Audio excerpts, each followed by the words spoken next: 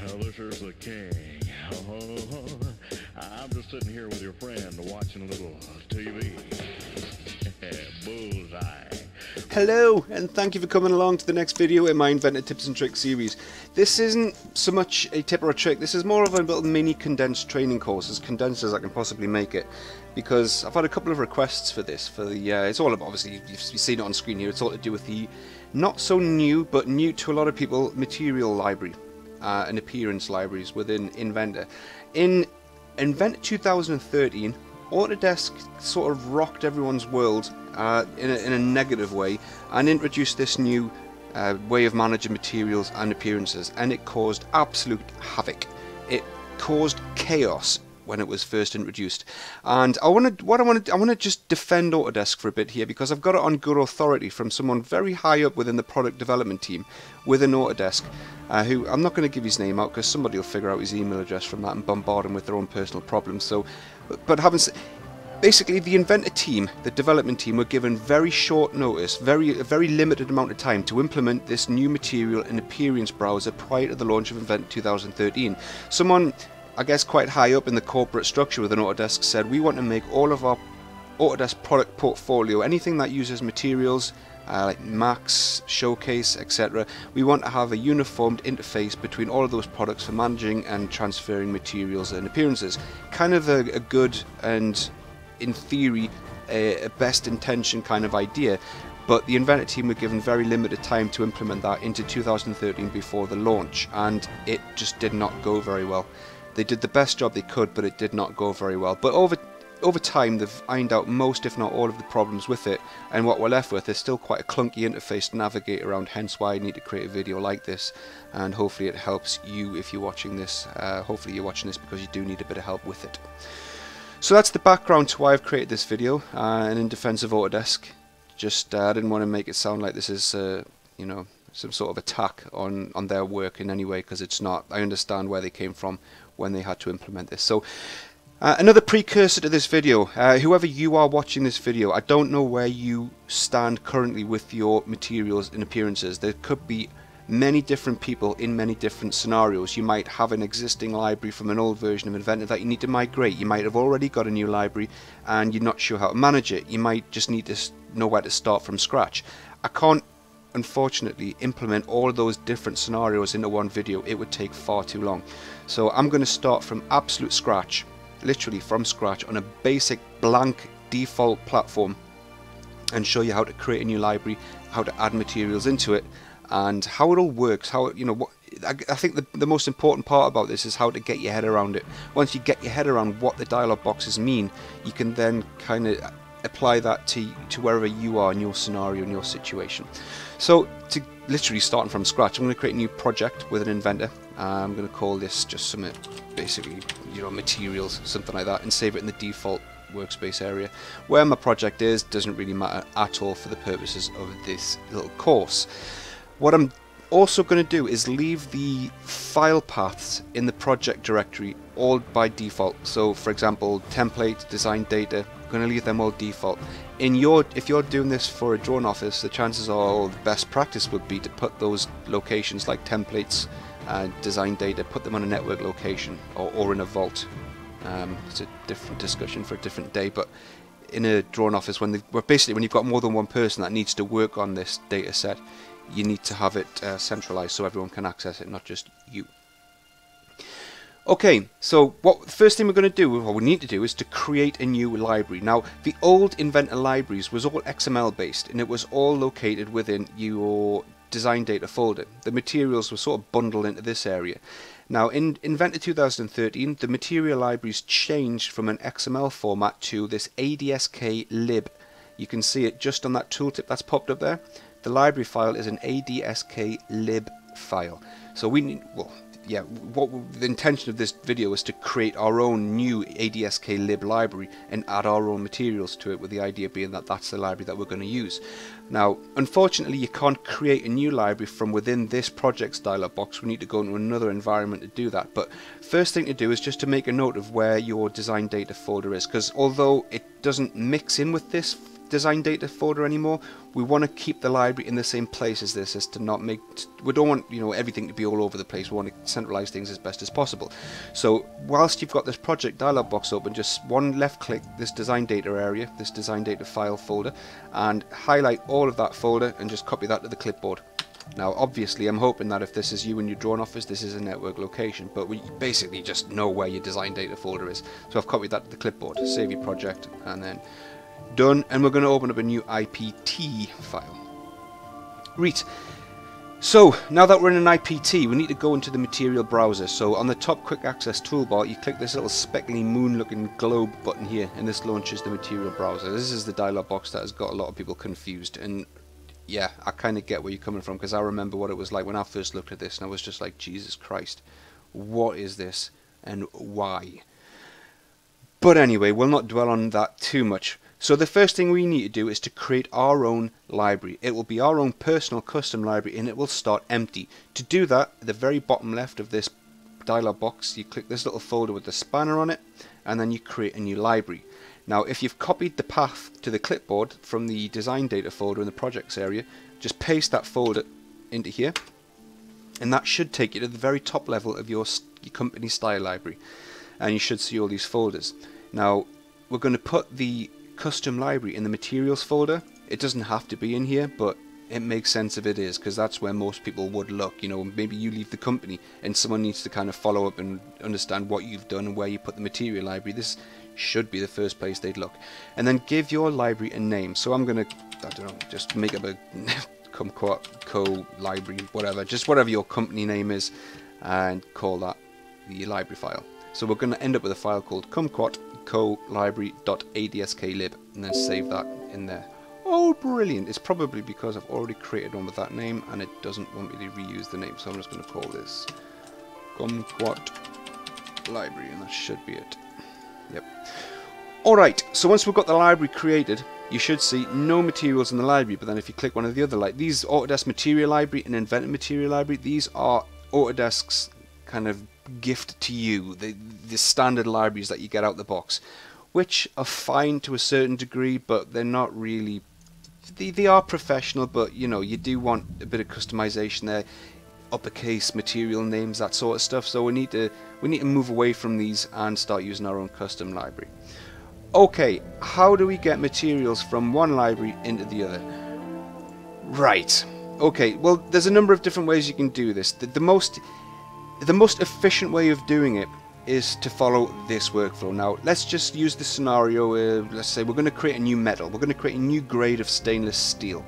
So we're going to go into the Inventor Material Library, scroll down till we get to stainless steel, and I just want to make another point about this dialog box, right? This area up here, this blank area up here, these are the materials that are currently stored within the part file that you have open in the background. Alright, down below, these are the materials in the library. These are the materials in the document. So at the moment we have no materials in our document other than one called generic, which I guess is just a basic default nothing material which has to exist so the part file can exist. So we're going to copy a material from the standard Inventor library into the document library. So we're going to right click on stainless steel, and then we're going to add it to the document materials. I'm not going to add it straight into our library, and the reason for that will become apparent in a second. We're going to add it to the document materials. So that transfers the material from the library into our document materials. Now we can now use this stainless steel in the part file. It'll appear on the drop down list. However, it won't appear on any other part file, and it won't appear on anybody else's computer, because that material is just within this one part that we have open now in this session. Okay, so now that the document's in the material, we need to do a few changes to it, like rename it, change a few properties, maybe change the appearance of it, whatever you want to do to it. So we're going to right click on that material, and then we're going to edit it. Now the reason I didn't transfer the material straight into our library is we can do that, but you, for whatever reason, I don't know why, you can't edit a material directly in the library. It has to be in the document for you to edit the material. I really don't have an answer as to why that's the case. I'm assuming it's due to read-write issues. Perhaps somebody might be using the material, so if you edit it directly in the library it might cause problems. The material might be locked. I don't know. it doesn't really matter. So we're going to right click on the material in the document and then edit it, and this brings up another very strange looking dialog box, which I guess has a lot of people confused, and it's confused me because it hasn't bloody appeared. Right click and edit. Oh, you come up the second time, will you? Oh, brilliant, thank you very much, very kind of you. So we get this material editor dialog box up here, and to be honest with you, the majority of these properties mean absolutely nothing. They literally mean absolutely nothing. Product information, cost, URL, keynote, for all of this stuff means jack all, absolutely nothing. You can't reference it into drawings, you can't reference them into Vault. They're just meaningless information, and you might be able to search on them perhaps. I don't even know if you can do that, but you can type in them as much as you want. You can put as many keywords in as you want. It doesn't matter, you're wasting your time. The most important part is the name and the description, so people understand what material it is they're selecting. So let's just say we're going to create a material called, I don't know, make sure it's uppercase, because you know this can end up on a drawing, so you'd want that to be in uppercase. Stainless steel, let's just say grade A480. Copy that to the clipboard so I'm not typing it over and over again, and then just put that into the description. And the rest of all this information, like I said, is completely irrelevant. Okay, so that's the identity of the material. Next thing we're going to jump to is the physical properties of the material. Okay, the physical properties might not look like mine look here. You might have different units depending on the area of the planet which you reside in. You might need to see different units in here. How do you change the units though? What if you don't recognize what the units are and you work in a different unit? Right, well you can't change the units from within this dialog box. This is part of the overall kind of wide problem with the dialog of the whole material browser. It's not very intuitive. If you want to change these units, just hit apply, so we'll save what we've just done, cancel out the dialog box, come into this folder again with the spanner, and then set the display units to be whatever you think they should be for you. Now currently I'm working in metric, CGS, you might work in English, you know, inches, pounds, mass, PSI, I don't know, but that's where you set your units. Okay, so we're just going to OK that and come back into this material, go back to the physical tab. For the name, I'm just going to paste in that name again. I'm not too sure why name has to be in here multiple times, but let's just do it anyway. The description, again, just paste that in there. Keywords, again, this just starts to become all completely irrelevant stuff. And then, should this, you know, I don't know what you've copied and I don't know what you're creating, but if the density tends to be the most important property. That's what ultimately sets the mass of the model that you're creating. If you're going to be doing FVA, then you might need to start changing like yield strength and all the rest of those properties. But if you're quite happy enough with the properties, leave them as they are. If you want to change them, go ahead and change them, and then hit apply. Okay, for the appearance, this is where we set what the material looks like, what texture it gets. Now, I'd love to go through how to, you know, import your own textures from bitmaps and stuff like that. I'm going to leave that for another video because I would end up going off on a tangent, creating another 10-minute segment, and most people may not want to do that. With Inventor, in this new material library, you do get a huge catalogue of images to play around with, so you might find that most appearances that you need are in the standard library, and there's probably a lot more in there than you actually first realise. But you know, I will create another video. Put a comment in the video if you do genuinely want to see a video just on importing your own custom textures, and I'll get on that quick time. All right, so at the moment we're just using a standard sort of silvery grey appearance, so we're going to change that. So down at the bottom, you want to click this Open Closes Asset Browser button here, and then navigate through this is all the textures you've got to play with. There's hundreds of them, and there's even more than this. There's a whole load of textures which aren't even in this dialog box, which are kind of hidden away in on your PC, which again, that's a thing for another video. So this is the Autodesk Appearance Library. You don't want to be in the material libraries, you want to be in the appearance library. And let's just scroll down and choose something that's kind of metal looking, but not too sort of bizarre. Let's go for chrome, just so we can see, like, you know, it's definitely going to change what we've done, so we'll realise and we can recognise that something's actually happened. Let's go for chrome polished black and select that material by hitting this little left and right arrow here on the right hand side. And is that going to let us put it in there? Chrome polished black. place another there. Yep, it's done it. Okay, it's just being bizarre, doing strange things, but it's done it. Chrome polished black. Yep, blah blah blah. You know, the rest of these properties here. Again, you could spend hours going through what all this means, but you know, we don't really need to change them. Chrome is Chrome. Hit apply and then hit OK. Well, actually, don't hit OK because that grays out. Thanks Autodesk, because that's really consistent with the rest of your dialog boxes. And then click cancel. Right. So that's the material created and saved just in this document. Again, important to realize and to understand at this point, that material and that texture that we've changed and applied to the material is only in this part. Nobody else is going to see that. Just to confirm that, I know I've said it, but just to confirm it, I'm going to create a new part file, and I'm going to go to the materials, and my stainless steel grade A480 is not selectable because, like I said again and again and again, but it's really important to understand that it is just in this part 11 which I was making earlier on. There it is there. So it's just in this part. Right, so how do we get that part? How do we get that material into our library so that everyone can start using it? Well, this is the easy bit.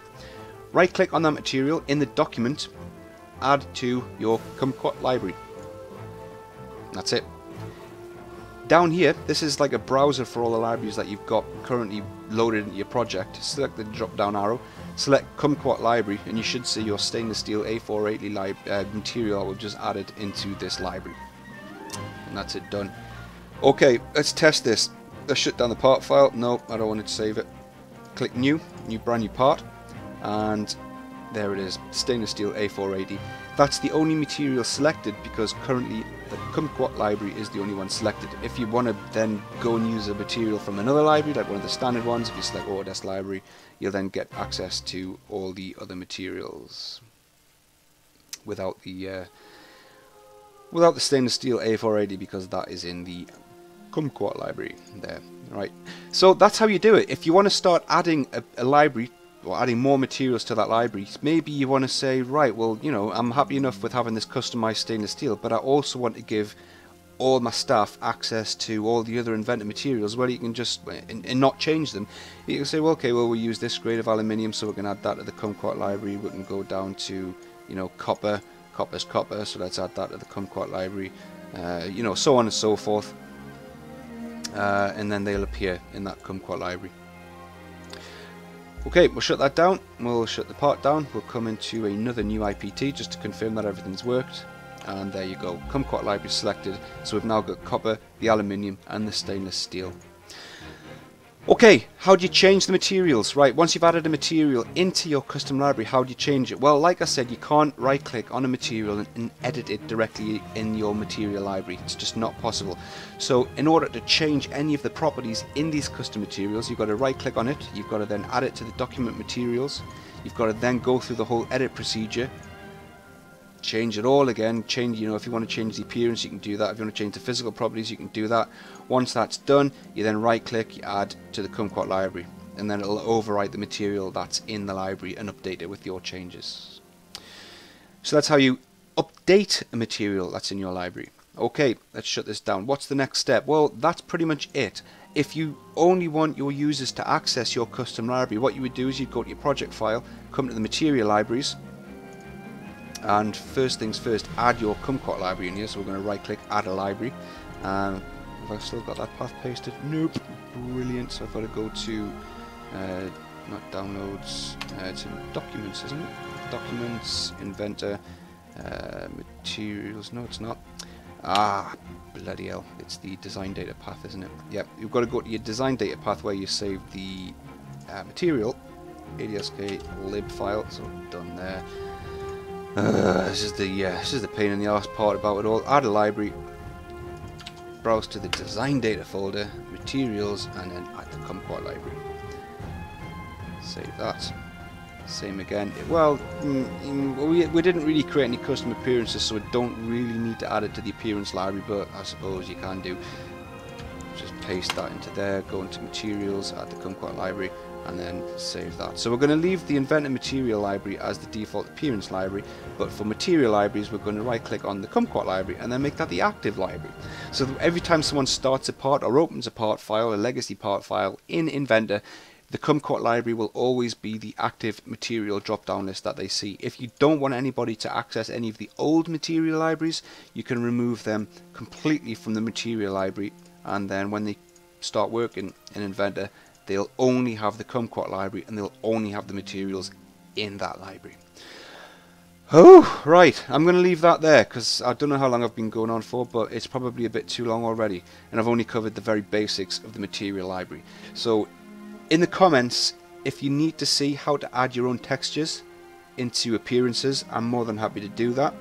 I'm only going to do it though if enough people want to look at that and want to learn that, because you know, it's a very niche area. But that's how you create a material library, how you add to it, and how you change a material library. Don't forget, make sure that material library is in your design data folder, and that the design data folder is in a central location on the network, because if it's in your My Documents folder, another person in your office isn't going to be able to see that design data folder, so it needs to be stored somewhere on a network share, on a mapped drive somewhere. Okay, thank you very much. I hope that was helpful. Sorry for going on a bit too much, but you know, it is a sort of a training course, so that's the nature of the beast. If you like the video, please press like. If you want to see more videos, please subscribe, and thank you again so much to everybody that's subscribed so far. Put some comments in the video, and until next time, thank you very much, and I will see you.